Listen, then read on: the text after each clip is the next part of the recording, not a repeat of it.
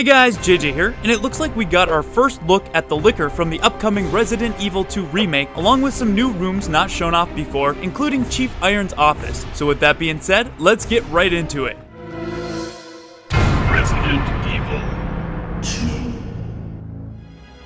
Many of us remember just how terrifying the first encounter with the liquor was in the original Resident Evil 2. Seeing it run by the window and then watching it slowly crawl on the ceiling towards a player was one of the most iconic moments in the Resident Evil franchise. That's why it's extremely important that they get the liquor right in the Resident Evil 2 remake. Well, it looks like we finally got our first up-close and personal look at this recreated nightmare. Today, IGN released a 10-minute video showcasing new Claire Redfield gameplay, showing off her encounter with a few liquors. Here's a closer look at the liquor compared to the original. As you can see, the overall appearance is the same, but obviously there is now a much higher level of detail. So the new liquor keeps the same appearance, but how does the interactions compare to the original? Well, it's primarily the same. They crawl on the ceiling and lunge at the player, claw drawn just like in the original. Even the sounds they make are similar. Not only does this gameplay show off Claire battling a few liquors, but it also shows us some new and familiar locations not shown off yet. For starters, we get our first look at the remade morgue. Things are changed up a bit, but nothing too drastic.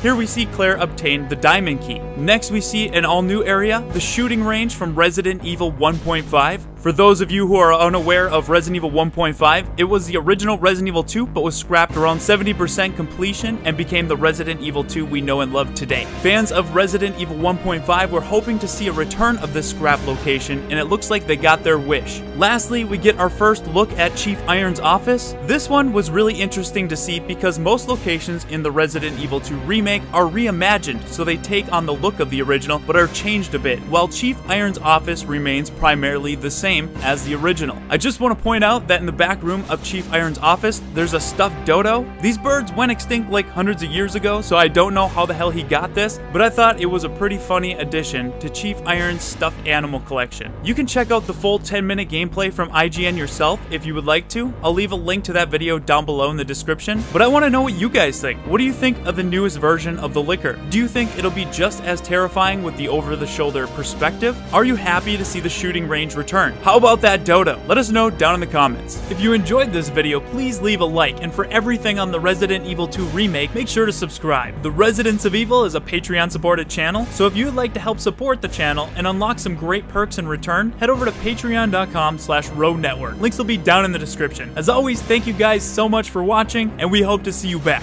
at the Residents of Evil.